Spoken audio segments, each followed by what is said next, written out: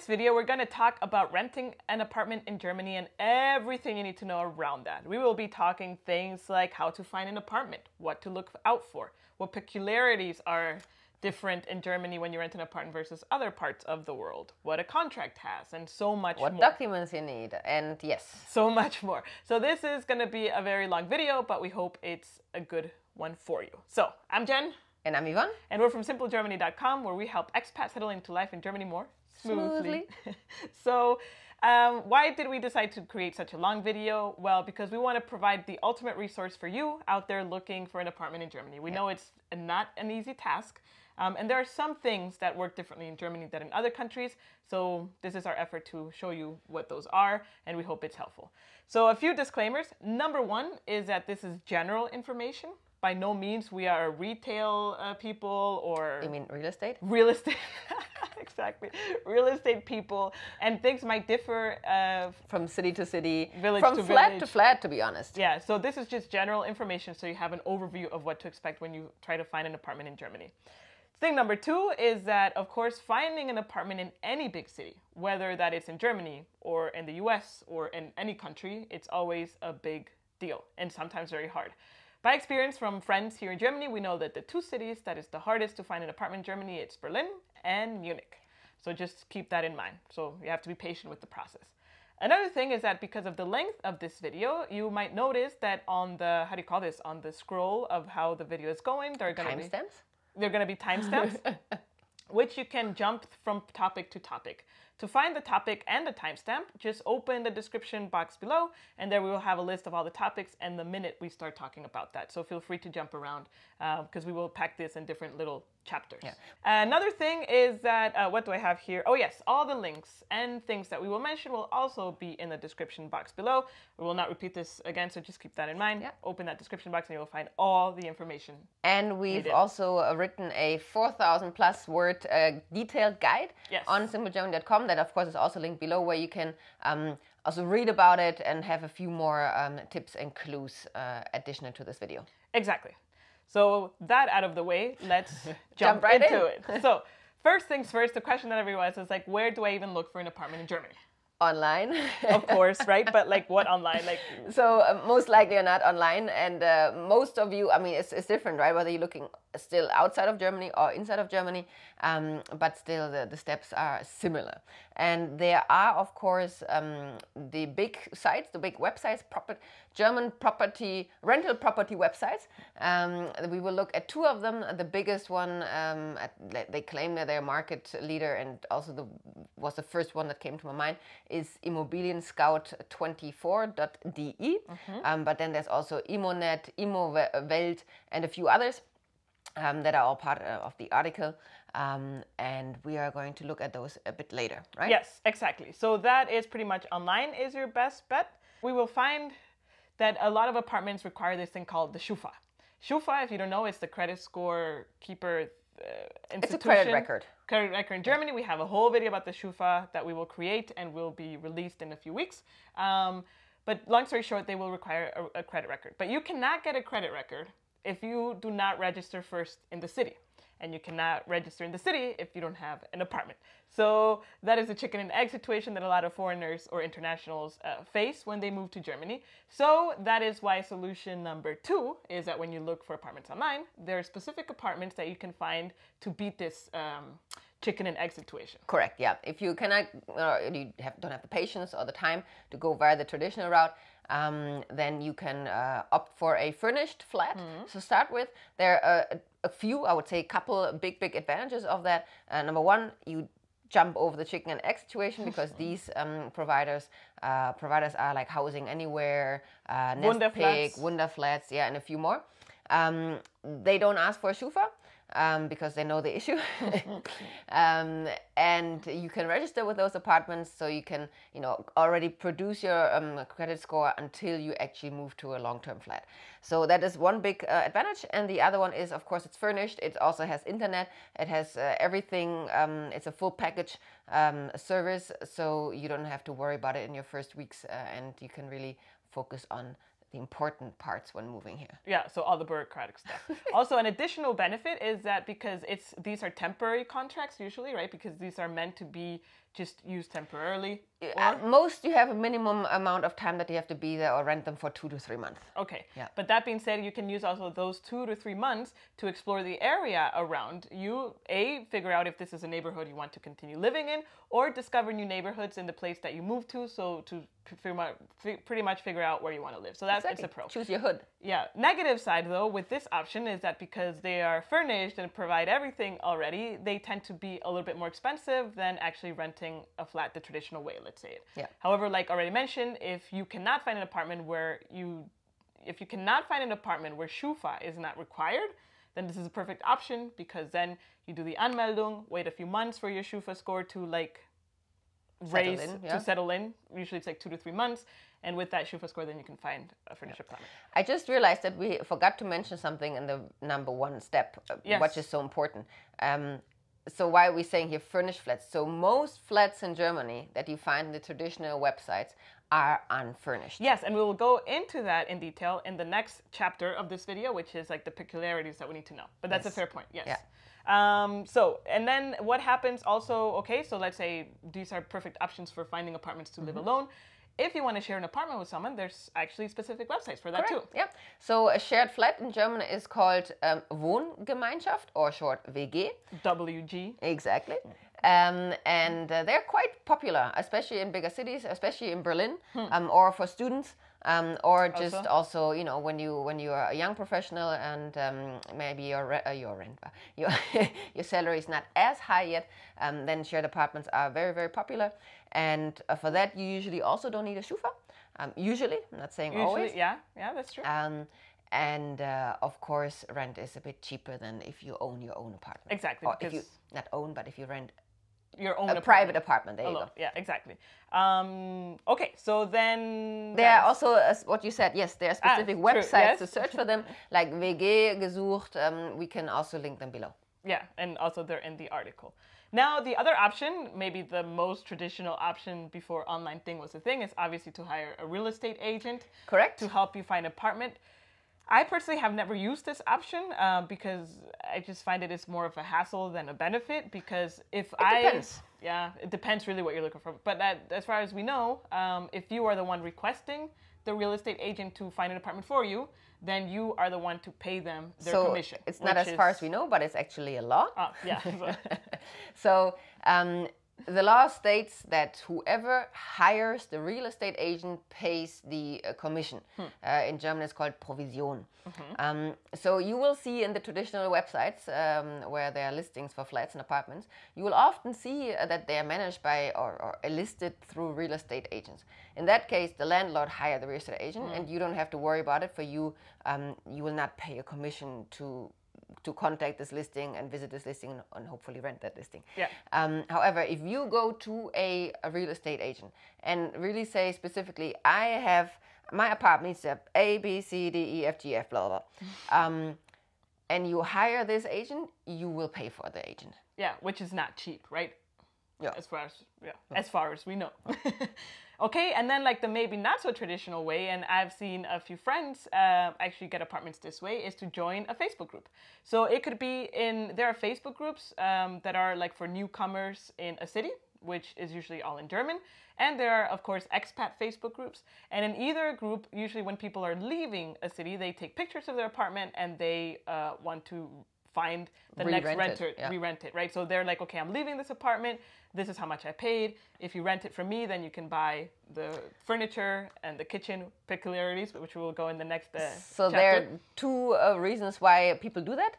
One is obviously to resell you the furniture that they bought, because the landlord typically wouldn't take care of that. And maybe they also negotiated with the landlord instead of the usual 3-month period for quitting the contract. They already need to leave within a month. So, you know, they will take care of finding a new person to rent the flat so they can get out of the contract earlier and the landlord doesn't lose money. Yeah, exactly. So again, a lot of people post on Facebook groups these kind of apartments. Yeah. Okay.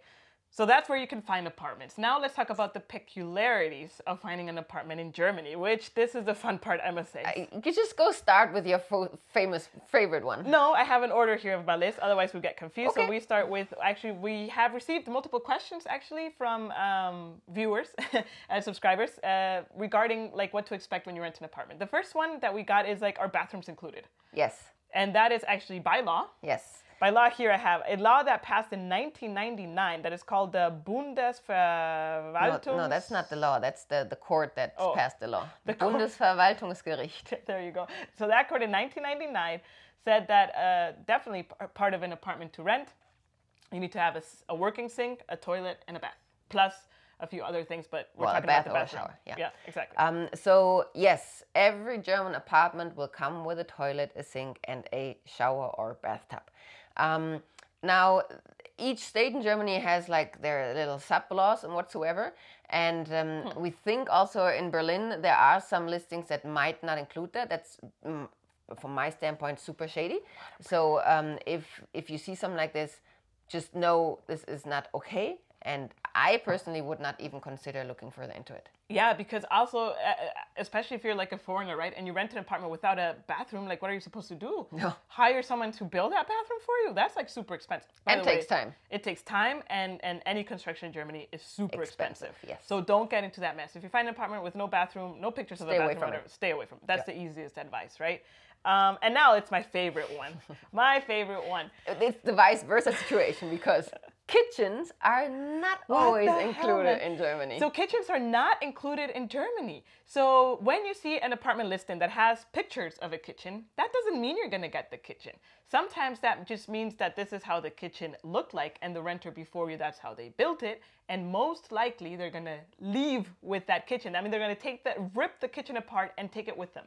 And you're empty, you're with a empty room where all the appliances are supposed to be, and they're gone. So let me explain. Yes, tell me why. I was talking with Sean. With Sean. Yeah, he's we'll talk about him also later. But he has this podcast, the Germany Experience, super cool podcast that you can check out. And we were talking with him, and he's like, that's the most inefficient thing that I've seen in Germany. But there's a reason for it. Yes. So the reason for it being is based on the tenant laws and rental laws in Germany. They're very, very pro-tenant and contra landlord, I would say.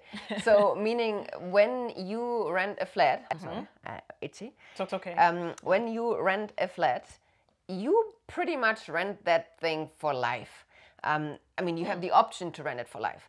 And Germany is a country that is very, is a rental country. So less than half of the population or households, better said, in Germany are in own property. And that is super low. Like the EU average is 70%. But I was corrected because here in the research that we did, I have this here, it's 57% of all households in Germany were rented. While 43%... Yeah, I said less than half are in ownership. Yes. Okay, that's true. Yeah. Okay. Other way around. Yeah.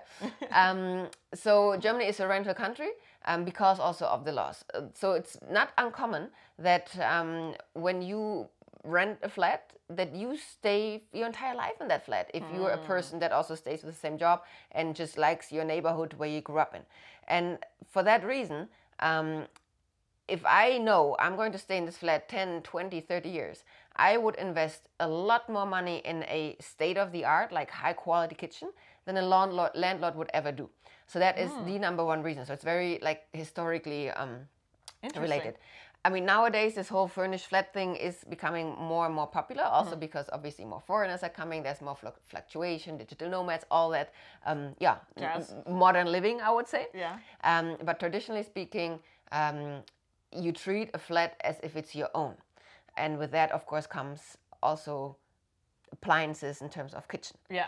And since it's a state-of-the-art kitchen, when you move, it was expensive, but it probably doesn't have the value anymore that you paid for it. So you take it with you because you cannot afford or don't want to spend another €1,000, thousands of euros in kitchen. Your like fridge and and stove and whatnot. Kitchens, when you come to Germany, you see you have like the IKEAs of kitchens, like your furniture houses that are just for kitchens, and they cost up to 15,000, 20,000 euros. Yeah, or even more, right? If you're super fancy. So then you have we have 4 options when it comes to a kitchen. Either the first one is you buy a kitchen from the previous owner. Yeah. That means the owner says, you know what, I don't want to take the kitchen with me, so I'm going to sell it for you. This is when the previous renter is going to rent the apartment for the landlord. And this is the case that you had, right? So you bought the kitchen from the guy that left this apartment. Yes. And this was 8 years ago? Yes. And until now, everything's still working. Nothing has broken, so everything's still working. So luckily, right?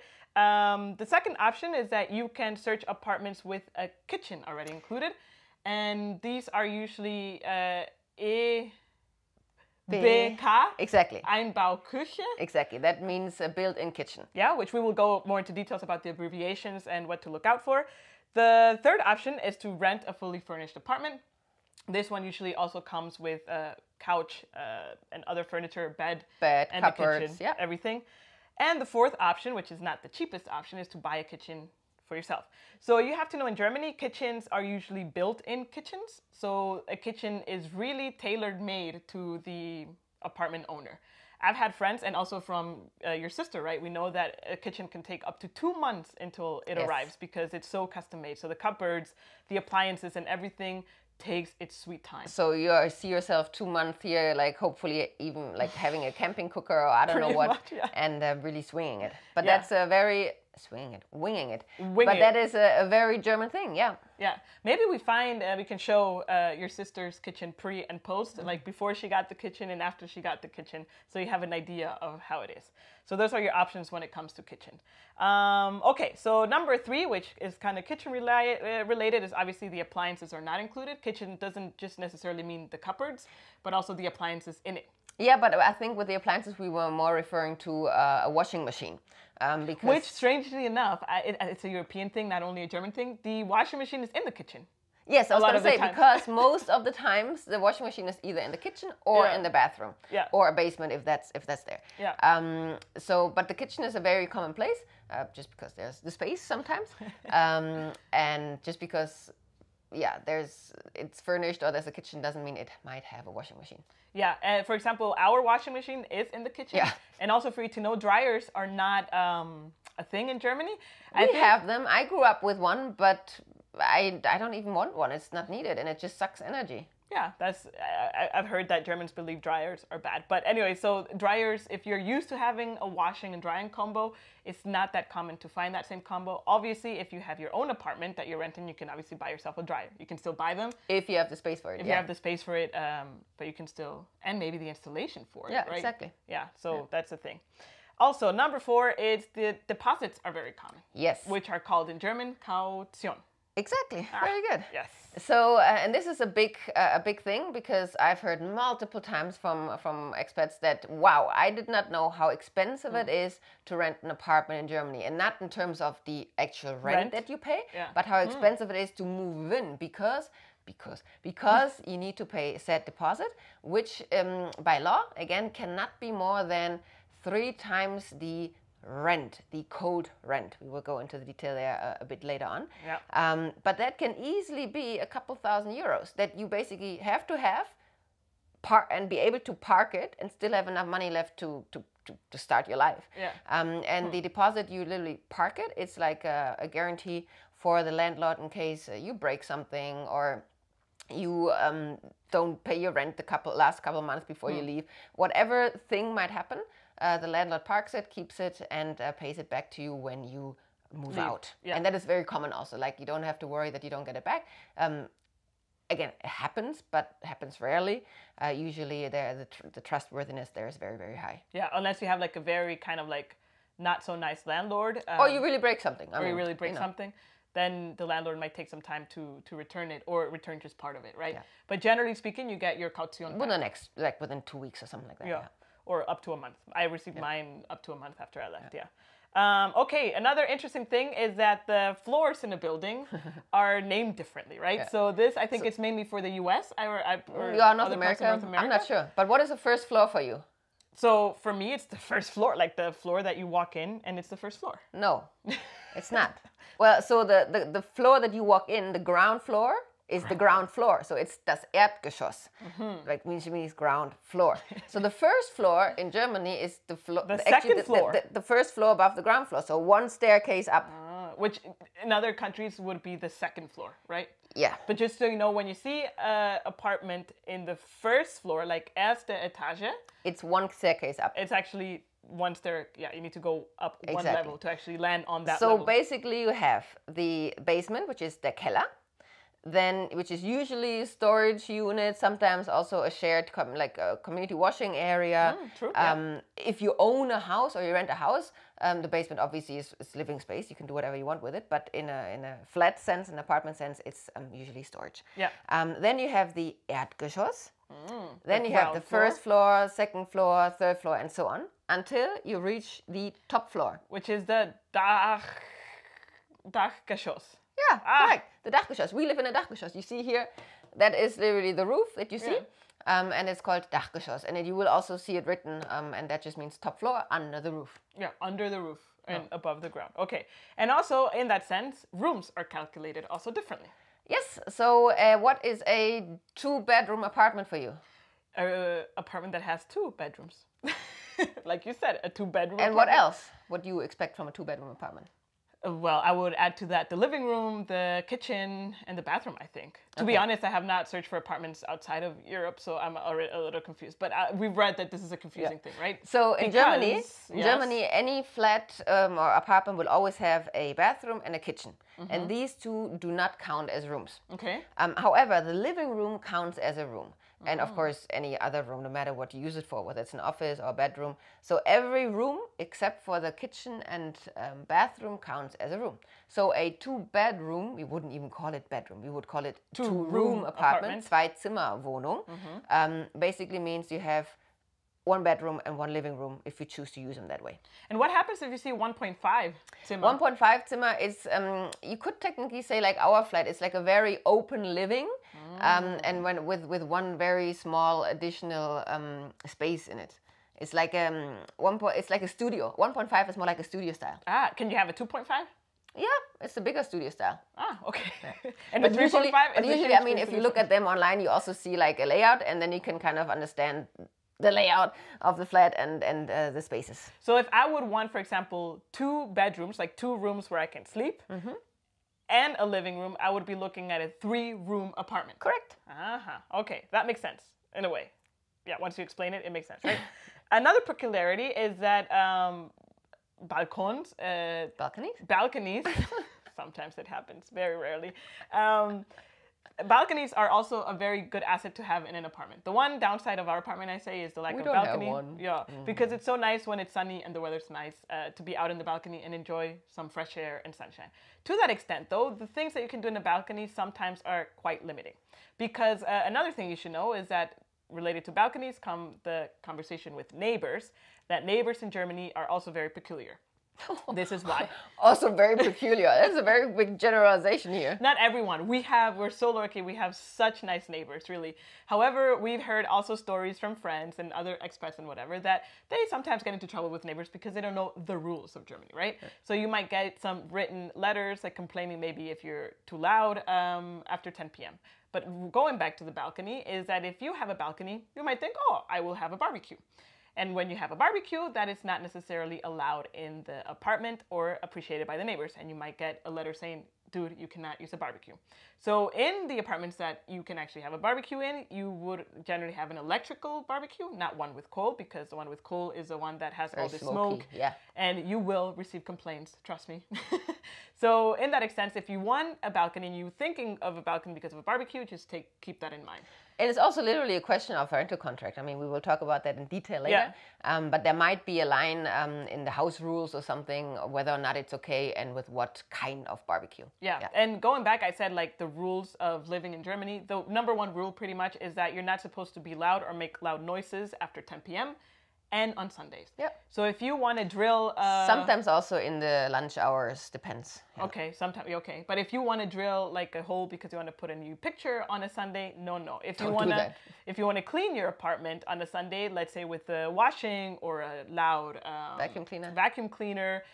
you might also get complaints. I mean, we can do it, it really depends where you live and what your neighbors are. And what your neighbors are. But I would say we don't do it that often, and when we do, the neighbors are super nice. We also don't do it at like 5 a.m., right? Yeah.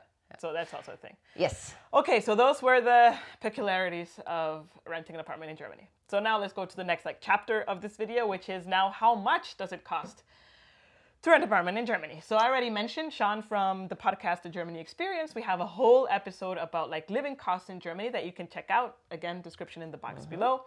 And there we talk about also the cost of living in Germany in the sense of how much do you pay for rent. Rental. Yes, rental costs, yeah.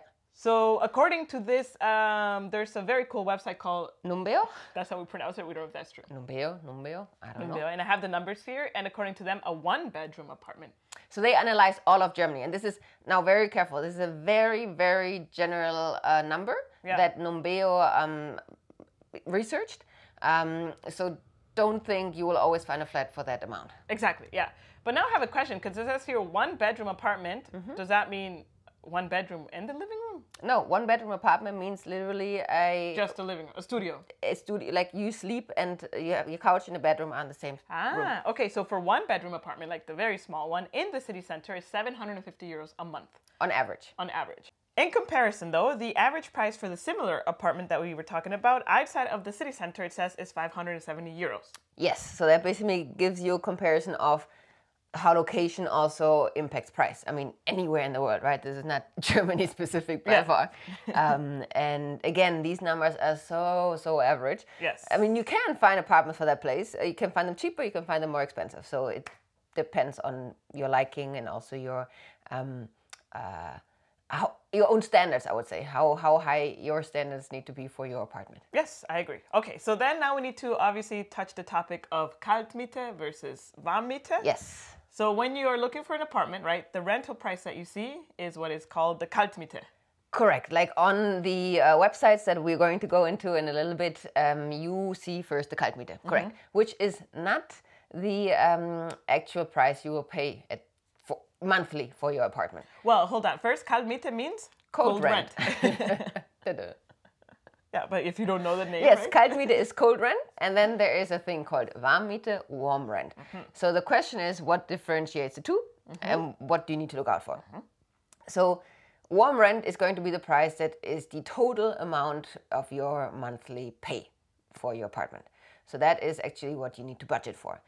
And Warmmiete, warm rent, is cold rent additionally with utilities, which are Nebenkosten.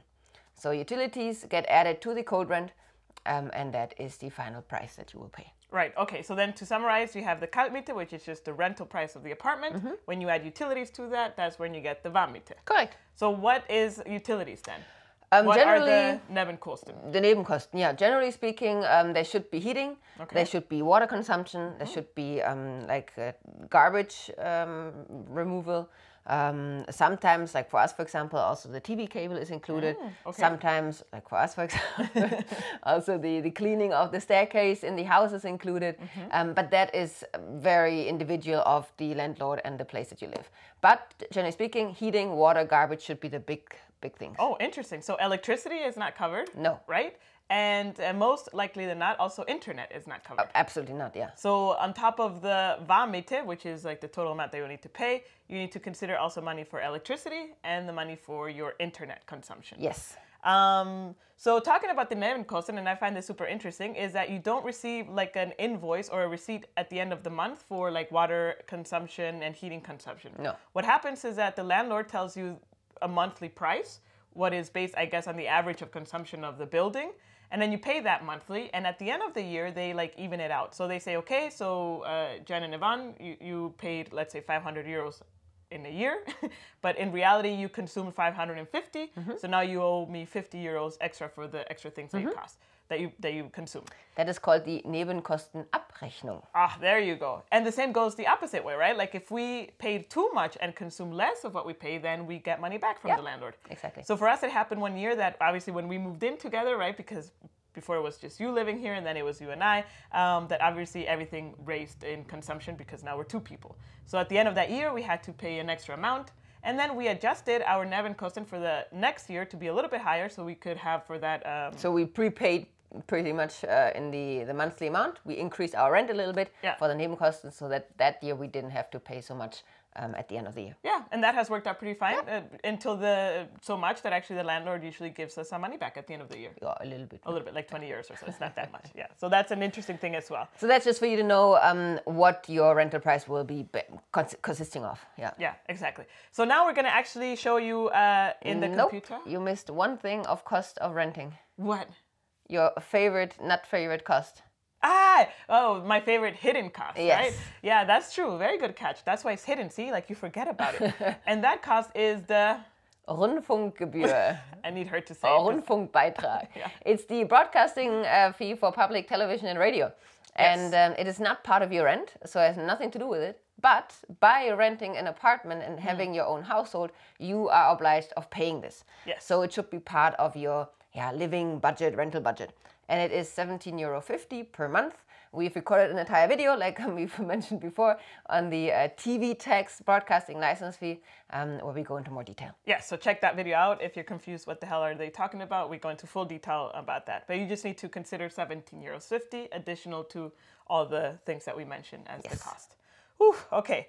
That's cool. Let's see here now. Okay, so now we're going to actually go into the computer. Yes, exactly. And then Yvonne has prepared some examples of, let's pretend Yvonne and I are going to look for a new apartment in Düsseldorf. We don't want to leave this place, right? We're not moving. But so to give you an example of what to look out for. Yeah, exactly. So let's jump right in, and we will start a little screencast right here. Here we are on immonet.de, which is one of the bigger websites to find rental property in Germany. And this is a typical starting page where you're prompted to enter like the city and other factors that you're looking for in a flat. I don't know if you know this trick yet. If you are in a browser like Chrome, like I am right now, you can right click and then go to translate to English, and ta-da! Everything is in English. Isn't that convenient? So you would enter the city, like let's say here we are looking for a place in Düsseldorf. We want to rent, yes, we want a flat. I mean, you could also look for other things like a shared apartment, for example, but right now we're looking for a flat. Let's say my budget is €800. And this budget here, I would say, is the cold rent, right, of €800. Yeah, I mean, it gives you a range. You can still, of course, choose. But this gives you an idea of apartments that are in that range. Yeah, okay. Then you have like the living space for example, if you really need a big space, you can say here from 70 square meters onwards. And of course, what we discussed earlier, the rooms. 2+ is very typical. Also, this is so typical that you have better chances of finding a flat if you go with less or more rooms. But of course, more rooms are also more expensive. And less rooms, obviously, you have less space. So then you go find, and this is how it would typically look like then. Yeah? You get already here the first few hints, 2.5 rooms, 90 square meters. So the space is always measured in square meters. Yeah? And the code rent here, rent plus utilities. Now, I'm just going to go back to German because I can show you something. So, for example, here you know immediately this flat includes a kitchen. EBK Einbau Küche. In our guide of this, how to rent an apartment in Germany, in simplegermany.com, we have a whole list of abbreviations that you can have a look, and then you can compare what abbreviations you find on these websites and actually have the words in German and what it actually means in English. Correct, yeah. So this is, has a kitchen included, but the rest, as you can see, is unfurnished. This one you can see already is under the roof and is also unfurnished. And here you have garden access. Oh, that's nice. If it says garden here, it doesn't mean that it's your own necessarily, but that you might share it with other people in the house. Yeah. And this is basically how it will look like. And then you get tons of pop-ups and I don't know what. So you prepared some examples for us, right? Here you see this, for example, it needs to be renovated. Yeah, so also not all flats that are available for rent are renovated already. So just look out for. But does that mean I need to renovate it? Yep. Oh wow! So if I would rent this flat, it's up to me to paint that wall. Yes. And most likely. Yeah. Yeah. Don't take it. Yeah. Like. So yes, why? I've prepared a few listings already. So I found this one. Which is nice. Which is nice. And if you look through the pictures, look, you have it's Düsseldorf. You see the Rhine. This is like super fancy, super good location. Yeah. And look at that! I see furniture. Aha, interesting. And then if you read properly, you have the word möbliert. and möbliert means furnished. So here, this is a proper German flat with which you can register and live long term that is furnished. So you might also find furnished flats in these portals, not just through the furnished providers. Yeah, that's cool. Yeah. Although I must say that furniture there looks a little bit funky, but better than nothing, eh? That is up to you. Yes, I just wanted to show you that you can also find furnished flats in here, and then you have further information. Wow. So look, in that case, like the Baujahr or it's from 1980. Yeah, it's like which is not actually in Germany. That is not so old because there are buildings from like 1904 and younger, I would say. But here it also says, for example, Teil und vollsaniert means it's like partially or fully renovated. And here it tells you again, you have a kitchen included, Einbauküche. It's möbliert or teilmöbliert. Okay, so teilmöbliert means partially furnished. So maybe like a cupboard is missing, or I mean that is then for you to find out further. You have access to a basement, to the Keller, and it's on the first floor above the ground floor. Exactly, and you also have an elevator in the house. Oh, that's so nice. We don't have an elevator. So let's go to another page, which is Immo Scout or Immobilienscout24.de, which is actually the biggest page out there with the most listings. Same thing, you enter your town, Düsseldorf, you're looking for a flat, Wohnung, yes, and again the 800 euros. 800 euros. I want from 2 rooms this time, and I want minimum 50 square meters. And I will look for whatever I have here. And then again, I've prepared a few listings. For example, the first one that you see there, which says a modern flat in ideal location with a Einbauküche. Again, you have a kitchen included. And in this case, we see on the right-hand side that is from this Deutsche Wohnen, which is actually a real estate agent that was hired probably by the owner to put this listing online. So in this case, even though it's a real estate agent, remember, you don't pay. The person that hired him to put that listing there should pay for that commission. Exactly. And let's see if there's anything else that I wanted to show you here. Well, it usually says the Kaution that you have to pay here. And this is actually too much. So this is fishy, because usually by law, the Kaution, the deposit, cannot be more than 3 times the code rent. Yeah. And the code rent here is 670. So if we do real math here, by real math, I mean here, Google 670 times 3 is 2010. And they're asking for 2,100. So I wonder if they miscalculated or what's going on here. What is even weirder is that you have here the Nebenkosten, but it says here Heizkosten means heating. Heating is not included in the utilities, in the Nebenkosten, and that is unusual.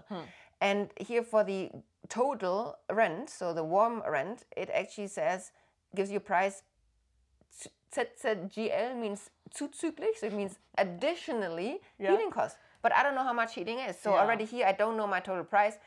I would not go for this listing. So I would already find it weird in the sense that first, the Kaution is more than it should be. Second of all, how much, like you say, is heating. And then if I think that the Nebenkosten, then as we mentioned, there is no electricity provided, right? No internet. And then plus that the heating, like I don't even know how much I'm going to be paying. No. So this is in a case where you can you need to be really also a bit critical of the listings that you find. Yes, I agree. So next one, we see it is unfurnished, has a beautiful balcony, and let's see what else we wanted to look at. Again, it's like some real estate or property management, and with a modern bathroom. With a modern bathroom, so probably renovated, yes. And here we see in these gray tabs, it has a balcony or terrace. You have access to the basement, so again, a storage. You have storage. And you have a kitchen. Nice. So the kitchen nowadays is actually more common to have it included than maybe 10 years ago. Yeah. I would say. But still look out for it. Yes, yeah. And here it says Dachgeschoss, so it's in the top floor. However, it also says second from 3, so that is weird. Yeah, so why like if it's the roof floor, then how it's the can top it be the floor, second from so 3? It should be the third out of 3. Maybe there's another attic on top. Maybe there's an attic, yeah. So that's a reason to ask, for example, yeah? Exactly. Sometimes you see something like this here, Nutzfläche. So this is actually like a storage unit. So it might be the storage unit in the basement. So you have 7 square meters might to store your stuff. I mean, that you need to discuss with the landlord. Okay. And look, I get a garage. You get a garage correctly. It says here 1 garage. However, this does not mean that the garage is included in the rental price. We'll have a look later whether it is or not. Okay. It also says here no pets allowed. So if you have pets, you should always look out for yes or no. And it also doesn't give you the date from when it's available. So there it literally says nach Absprache means after we talk, kind of. Exactly, like up to discussion, pretty much. Okay.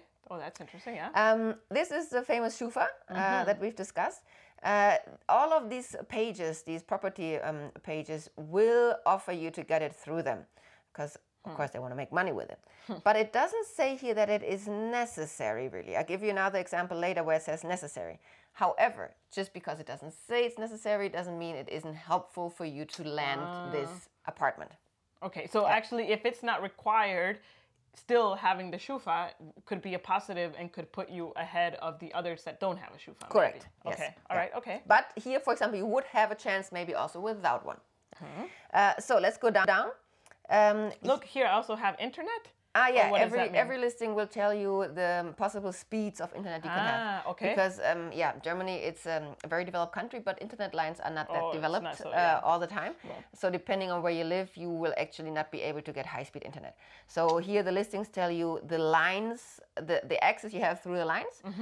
Here are up to 500 Mbit. Sometimes we've seen 100 You mean Mbit. 50? 50, yes, sorry. We've also, just getting out of scope here, link an article below where we talk about internet in Germany and what the speed actually means, what it translates to. We could also maybe make a video about internet in Germany because it's, But not right now. No, of course not. So just be sure, just because it says here up to 50, you still need to buy then internet for up to 50 to actually access that speed. All right. But let's go further down.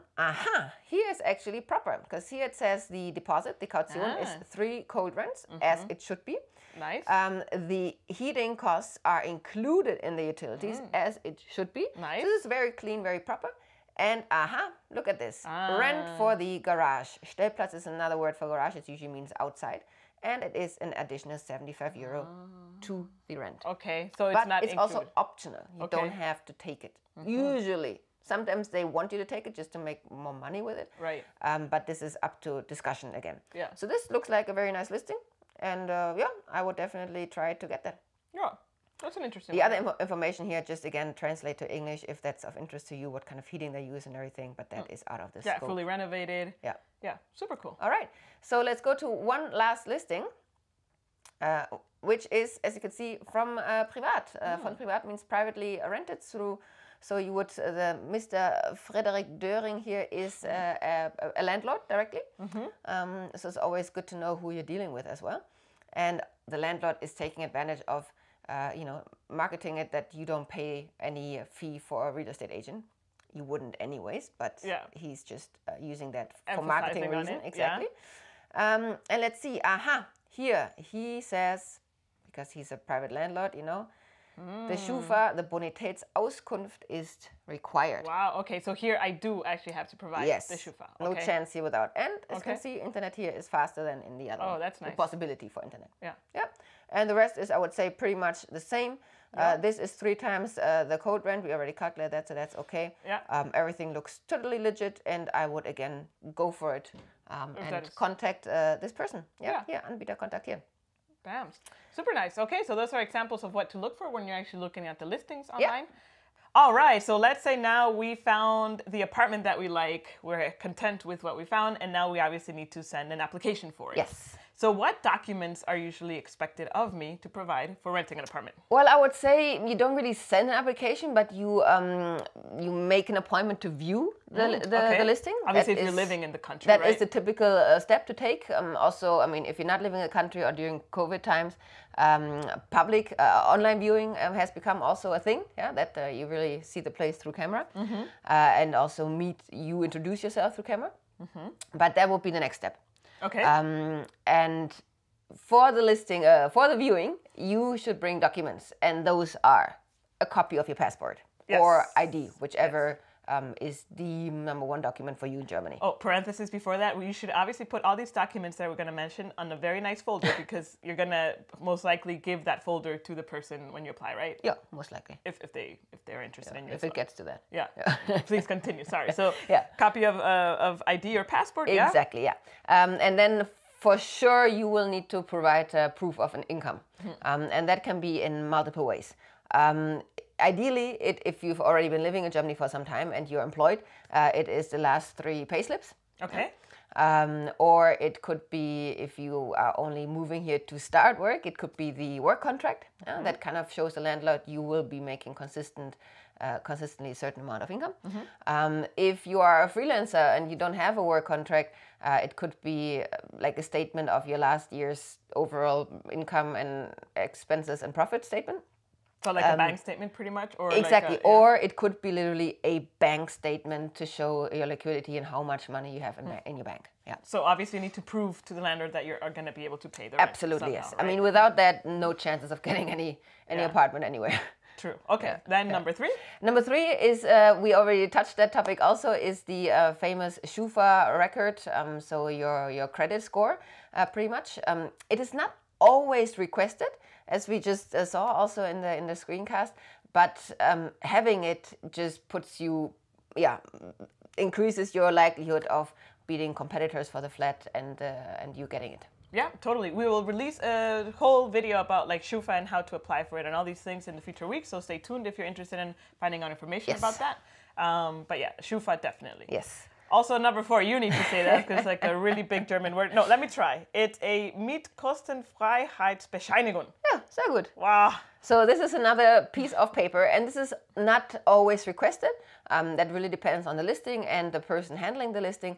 But this beautiful paper, Mietkostenfreiheitsbescheinigung, pretty much states, is a document that you get from your previous landlord, and it states that you have been debt-free with that landlord, that you've always paid on time and you have no debts. So that's another measure of security that shows to your future landlord that you are a reliable tenant. Yeah. Also, in our guide in simplegermany.com, we have a link to an example of this Mietkostenfreiheitsbescheinigung that you can check out to have an idea of what it looks like. If you're coming from abroad and this thing doesn't exist there, you can literally ask your landlord to write a letter, like really just without a special format, stating that you've always been debt-free and paid on time. Yeah, ideally in English, right? Ideally in English, well, ideally in German. Ideally in German, but next best thing, obviously, because not all landlords speak German, of course, of course. Outside of Germany. But that's what it's about, just to prove that you're reliable and have always paid on time.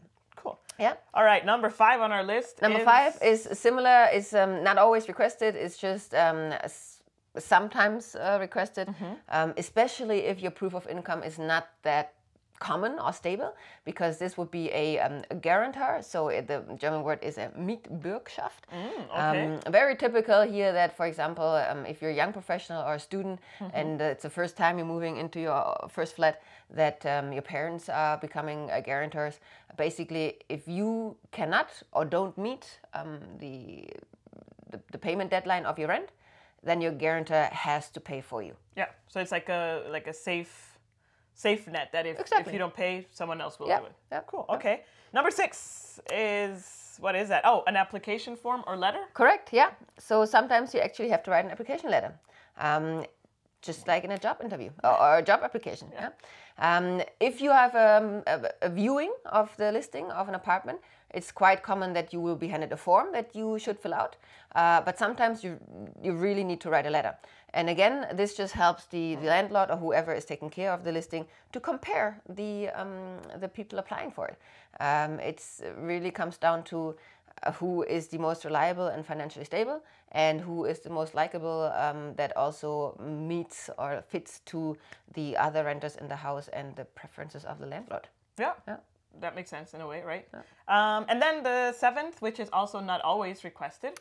Yeah, it's not always requested. Actually, I would say it's the least requested, but it can be very, very beneficial, again, to maybe beat some other competitors, especially if you're a foreigner, because that shows that you have an understanding of German culture. To have a private liability insurance. Or the Haftpflichtversicherung, Yes. as they call it. Yeah, oh god. Yeah, we should maybe do a whole video about the Haftpflichtversicherung. Yeah, we will probably, yeah, most likely. So it's just a liability for third-party damages in case you harm the apartment or harm the neighbors or whatsoever, that you are covered and can actually pay for the damages instead of then the landlord having to come up for it. Yeah, and the super cool thing about this insurance is that it's not super expensive. Yeah. So for a very small monthly fee, €5 a month you're or kind of something. covered for a lot of money. Exactly. Right? Yeah. So as you can see, I would say 5 or 6 out of these 7 documents that we just mentioned are proof that you're reliable and are proof that you are solvent. So this is a huge thing, as Trust. you mentioned before, trust. Obviously, and because the tenants' rights are so strong, a landlord really wants to think twice and be sure that the one he's letting into his house, that this person is also a trustworthy person. Yeah, and for the documents, specific documents that you will need for that one apartment that you want, most likely when you get in touch with the landlord or the retailer or whatever, they will let you know what are the required documents that or they ask, want. really ask, hey, now we're making the appointment for the listing, which documents would you like me to bring? So you are prepared, because there's nothing worse than going to a listing and not being prepared. Oh yeah, and if you go to a listing and you don't bring any documents, you're pretty much out. Yeah. You will have to bring some documents with you. Yes. Yeah, and remember, in a very nice folder that you can present with copies of everything. So this is actually a beautiful transition to our next point in this guide, is tips for applying for apartments. Yeah, so the number one, your favorite, I think this is your favorite tip, is to be fast. Is to be fast, yes. It's really, apartment hunting is, the moment the listing comes online, you should pick up a phone and call the number that's there. Don't bother writing an email unless you cannot reach anyone by phone, because speed is key. Because it was the same case for me. I got this apartment because I was fast, not just in calling, but also in visiting. I came immediately the next day. Yeah, so that's super crucial. Yeah. Yeah. Number 2, oh, by the way, if you're liking this kind of content, right, and if you find this useful, make sure to hit that like button. This will help to spread the word about this video, so other people that are looking for an apartment and have no clue how to do it in Germany, they can hopefully find this, and then it's helpful for them. That's our hope, at least. Yes, well, I mean, likes help YouTube to spread the video. Pretty much. That's the thing. That's how it goes. Anyway, so number 2 is to make a very good first impression. So actually, this has been something that I had to learn when I moved to Germany, is that when you apply for an apartment, you're like, pretty much, it's like a job interview. Exactly. If you're going to visit personally, right, you need to be well dressed, very polite, like a job interview, really confident, professional, yes. confident, show good manners, be prepared, and all these things that you would also do in a job interview. Exactly. If for some reason you're not going to go see that apartment physically, but through a video, whatever, also be professional there, have a nice background, dress nicely for that. Because at the end of the day, it all comes down to what we've been repeating over and over again, is to give that trust to the landlord that, I'm going to take care of your place, you can rely on me, I'm going to pay on time, I'm a trustworthy person. Yeah. That's what comes down to. And that's also point number 3, is pretty much brushing up your German. Again, the landlord needs to trust you. And if you are just making an effort of speaking a little bit of German, it doesn't have to be fluent, but if you show the landlord, hey, I'm coming to this country, I'm making an effort, I want to learn more, and I'm super interested in also, getting to know the culture, that will go a long way. Yes, I agree. Actually, and here you don't, like you already mentioned, you don't need to speak fluently. If you memorize like a few sentences just to introduce yourself, let the landlord know, hey, my German is not good. I would rather have this in English, or, to break the ice in that sense. If you say all these things in German, even if it's not perfect German, that already like breaks the ice and gives the expectation of the other person, okay, so I can either A, speak slower, or if the landlord or person speaks English, they will do so. And so far for me, it has worked great to be as an icebreaker. Obviously, there are exceptions, right? There are people that then are probably going to become even more rude, but generally speaking, it's a great icebreaker. Yes. So again, you don't have to speak German fluently, just memorize a few sentences to give that good impression as well. Yeah, exactly. Number 4 is what we just said earlier, have all your documents ready, prepared in a nice folder, in the right order. So that really helps a future landlord decide on you, and just, look through and say like, this is all clean. is another impression thing. Yeah, I agree. Also, number 5 on our list is that if you have a pet, obviously you're going to be looking for apartments that are pet friendly, right?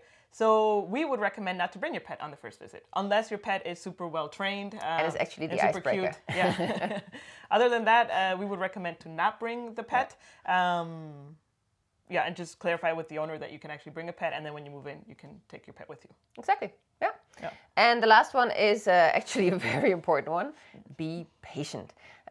Apartment hunting takes time, takes a lot of patience. You will not most likely get the first, second, third apartment, or you're lucky and you get the first. I mean, it can be either or. Can be either either or. Just know that when you start the process, that you bring time, that you also don't look for an apartment last minute, and that you just know to be patient. Yeah, exactly. And this guide is not meant to scare you or anything. You just need to know all the information. And at the end of the day, everyone achieves this, right? Yes. Everyone is able to find an apartment. Yeah. We have never met anyone, as hard as it's been, that has to move abroad because they weren't able to find a place to live in Germany. So it's doable. You just have to be aware of all this, right? So that leads to then I found the apartment. I applied for the apartment, right? I made a good impression. The landlord likes me, says, okay, you can have the apartment if you want. And the next thing they're probably going to send me is a contract. Yes. So what should I pay attention in this contract is the big question. Because obviously the contract is going to arrive in German. Right? Yes, and it's going to be bureaucratic, very legal German. That even for Germans is like, okay, let me read this 3 times. Exactly. So how do I know, how do I check this? How do I know what it should have? So let's go first what it should have maybe, right? Yes, exactly. So there is not one type of rental contract, right? There is example contract, but each landlord or each property management agency will have their own type. So we are just giving you a general advice here and certain things that should be part of it. And those are definitely the duration of the contract. That being said, it should have the starting date of when you start renting the apartment. But it shouldn't have an end date. Exactly. And the reason... There are exceptions, but wait. There are exceptions, yes. However, legally, it is illegal to have a limited rental contract, to offer a limited rental contract. So all contracts for rent should be open-end. Again, it goes back to this whole thing, Germans rent an apartment sometimes for life, for lifetime. They treat it as their own. So limited contracts are only allowed if the landlord has a real reason for it. So for example, if the landlord says, hey, I can only rent you this place for 2 years because after those 2 years, I will need to use it myself. So it's personal use. Or I will sell it. If that is the reason for a limited contract, then he or she really needs to sell it. They can't just, claim and then not act on it. The reason why we're pointing this out is that, especially in bigger cities, especially in Berlin, I would say, limited rental contracts are a thing. They're very, very common. And why do they do that? Because obviously the rental prices are increasing every year. And if a landlord can offer a limited rental contract and in a year you get kicked out and someone new comes in, the new person will pay more rent than you do. Of course, this is, the whole reason why it's illegal, because they're just doing it for their own benefit. Although I must argue it's not necessarily just a Berlin thing, because when I first moved to Dusseldorf, the landlord that I rented my shared apartment with, she had limited contracts. And actually this is what she would do. She would let you rent the apartment for a year. You would have to move out or have another contract for a year with a little bit higher rent. But it would be a limited time. And then for the next person, she would charge more money. And this is unfortunately taking advantage of not knowing, right? Because of course, Jen was happy to have an apartment. And didn't know better. And this is not, we're not saying don't take a limited contract. We just want you to know your rights. Yeah. It's your choice. It's your decision. But this is the law, and this is how it should be. And just because it's illegal doesn't mean it doesn't happen. Exactly. So it's very common, not very common, but it can happen that some contracts do have this end date. Just be aware that that's just not okay. And be aware that maybe then this should just be for a limited time and look for a proper place after that. Yeah, exactly. Okay, so we have this stuff with when does the contract start. Then obviously we need to have on the contract how much is a monthly rent. Exactly. So there we need to have obviously the Kaltmiete, which is the rental price. and the price with the Warmmiete, so with the Nebenkosten, and the Nebenkosten, the utilities, need to be specified what they are. Yes. So you need to have a list of, okay, the Nebenkosten include, in this case, heating, what else, water, trash pickup, and whatnot.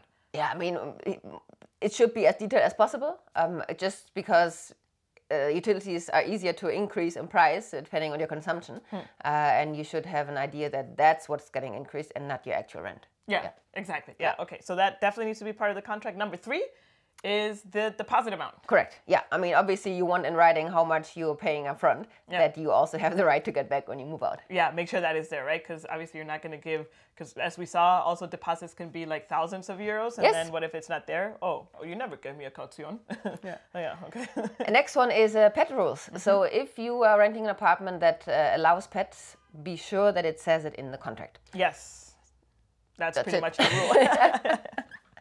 Number 5 is a list of all furniture and appliances, right? Yeah. So this actually is more applicable, obviously, if the apartment is furnished. Yes. So you get like a list of, for example, if in the kitchen there are already dishes and whatnot, that also should be counted. Also called the forks, the knives, anything that you don't own, so you didn't pay for it, but that is really a part of the equipped furnished flat that you're renting. Yeah, exactly.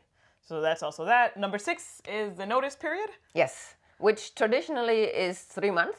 Oh, everything in Germany is 3 months to cancel. Most things in Germany is 3 months to cancel, yes. A lot of things. So just check that it's listed there, and if it's for some whatever reason 6 months or something like that, just ask why and ask to reduce it to 3 months. Yeah. That is very common. And if it's less than 3 months, ask yourself, that also means that the landlord could kick you out with a shorter notice period if he has a proper reason for it. Without a proper reason. Yeah, they can't which not kick you just out, because they want to kick you out. Yeah. Cool. Exactly. Number 7 actually is the house rules. So by house rules, we mean, for example, like we are lucky that in the building that we live in, there's a superintendent, and he takes care of taking out the trash, cleaning the staircase, and other little maintenance stuff in the building. However, we've also had friends that they are the ones that actually need to take care of these things. So there's like a schedule in the building where each one has maybe once a month or once every 2 months, they're the ones responsible for taking out the trash or cleaning the staircase and other stuff. So the house rules need to be clear in the contract, what you are expected to be doing outside of your apartment, right, to take care of the building, and what is actually taken care for you. Exactly. For example, for this place here, we part of my contract that I signed back in the day is that I need to grant access to the chimney sweeper once a year because it's the top floor, and this is the only way he can access the chimney. Yeah, so. And he comes every year. Exactly. And we give him access, obviously. Correct. Yeah. Then, of course, very important is to be knowledgeable of the legal increments of rental price. Yes. And that can be part of the contract. It doesn't have to be. But if it is, know what is allowed. And it is totally okay that the landlord will tell you up front, look, this is the rental price this year. However, the next years I will increase it. The maximum amount rental prices are allowed to be increased over a period of 3 years is 20%. So let's say 6% per year would be okay, and there's nothing you can do about it other than not accepting it and not renting the place. Yeah. But if the landlord did choose to increase in the first 3 years 20%, the next 3 years the landlord cannot increase the price at all. So there is like then a waiting period of 3 years, after which then again the rental price could be increased. It's also very common in contracts that it's like a negative statement, exactly, that it says, we agree that there won't be a rental price increase in the first year to 3 years, something like that. And then afterwards, it's not specified. There can be no comment on a rental price increments in the contract, and that is pretty much good for you, because then the landlord can only increase with a real reason. For example, that they put a new heating system in the house because the other one was old. And obviously that is a big investment that he can then lay on out to the tenants. But by the house, you mean the building, right? Yes. Yeah, like the whole building. So yes. for everyone, it would increase the rent as well, right? Yeah. Okay, number 9 on the list is the number of keys that you're going to get, Yes. right? And that's pretty straightforward. If it says 2, Very be sure you straightforward, get 2. but very important. Yes, because changing locks in a big apartment building. It's very expensive. Yes, very expensive. Number 10 is the payment method. How are you going to pay the rent? Yes. Pretty much, right? So the rental contract should state the bank account of the landlord, and you are expected to then wire, like the bank transfer, the rent on a monthly basis. It's either beginning or end of the month. I mean, that you can also discuss with the landlord or see what the contract says. And just be sure, because paying on time is super important, to put up a standing order in your bank account and have that, be 2 to 3 days before the rent is expected to be paid, because then you're on the safe side that it will definitely arrive on time. Yeah, definitely. So as we said, there is no one blueprint for a contract. However, the German Association of Tenants, Der Mieterbund, they have created a really cool example as a baseline where they have a German contract, rental contract, and next to it in comparison is the English one. Yes. So this is perfect for you to have a baseline of what a contract looks like, what it says, how it's worded, and everything. So you can take that as a baseline. When you receive your contract, you can compare it to that. And if you are lucky enough to know someone that speaks German fluently, you can always give that contract to them to have a second pair of eyes. Yeah. We say 4 eyes are better than 2. In our case, it's 6 eyes because of my glasses, but but it's always good if someone can look over it as well. Yeah. But anyways, this baseline, again, is in our guide, the links to this comparison contract. It's a good way to start, I think. Yeah, I agree. Super cool. So now let's say then I got my contract. I am super happy with my contract. I signed my contract. So I have a date that I can move in. I prepare my stuff. And what are the things that I need to do when I move into an apartment? Well, before you would actually get the keys, you need to pay the deposit. Ah, true. So that is kind of like the pre-step. Okay, that would actually give me the green light, I would say, to Exactly. move in, right? Yes. Yeah. Okay. And once that happened and the landlord's like, yay, okay, all checks out, here are your keys, happy moving. Yeah. Before you actually move in or move any of your stuff in, take your phone and take pictures and videos of pretty much every corner of the apartment. Yeah. And again, this is not to scare you, but it is super good to have such a record for a number of reasons. As the simplest as what happened with me here is that unfortunately my landlord passed away and the daughter took over, which is totally, okay, this can happen. But of course the daughter, my current landlord, has no idea what this actually looked like when I moved in because she wasn't involved, right? So those are things that can happen. Obviously also to protect yourself in case someone is claiming you did something when you have proof, no, this was already this way when I moved in. Which, funny enough, actually we met a friend recently and she was telling us when they moved to the apartment, they realized that there was a lot of scratches on the windows. So apparently the person before had cleaned the windows with some sort of rough material. So you see all these circle scratches. And the landlord didn't realize. She claims. We don't know, right? But she said, oh, scratches? I haven't seen scratches. So because they inspected the apartment when they moved in, they took pictures, they were able to demonstrate, look, this is how the windows look like. So when we Please add to the contract that the scratches were here beforehand. Exactly. So that's an example of what can happen, right? So to look out for. Oh, number 2 is the famous Anmeldung. Famous Anmeldung. Yeah, we will create a video also of the Anmeldung and how to do the process and everything. Just know that it's pretty much registering your address in the official city office. Yeah. So they know that you live there, and the Anmeldung is pretty much the beginning of your life in Germany, we like to call it, because it triggers so many things bureaucratically, obviously, that are important for you to settle into Germany. Yep. For sure. Yeah. It's you need to do it as soon as possible because without it, your life here will be a lot more difficult. Yes, I don't think you would be able to do a lot of things without that. Yeah, I agree. Yeah, but we will go into check out the other video. Yeah, will be released in the next couple of weeks. So, okay, number 3 is the letterbox, right? Yes. Be sure that the name on the letterbox and the doorbell gets changed to your last name, especially. Sometimes it's your responsibility. For us, it was, again, the superintendent. Sometimes it's the landlord, the property management. Whoever is in charge, find out who, and let them know to please do that as soon as possible. Because you will receive a lot of official mail, especially after you did the Anmeldung, and you need to receive that. It cannot happen that they cannot find your letterbox. Yeah, if for some reason you're not able to put your last name on the letterbox, maybe it's a super short-term rental apartment that you're going to use for a few months, then you can always, how is it that when you put your address, you should put the name of the person on the letterbox, and in German, the acronym is Well, it's a CO. It's a carried over, carried off. In German, it would be zu Händen. It would be z.hd.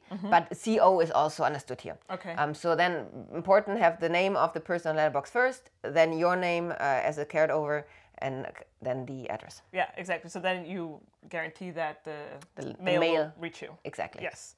Okay, number 4, which is actually the funnest part of them all, is to get your internet contact. And I mean that in the most sarcastic way, because actually you should do this as soon as possible. Yes. Because Germany, with its bureaucratic processes, this can take up to 2 weeks or more to actually get I would say 4 internet. to 6 weeks. Oh, wow. Yeah.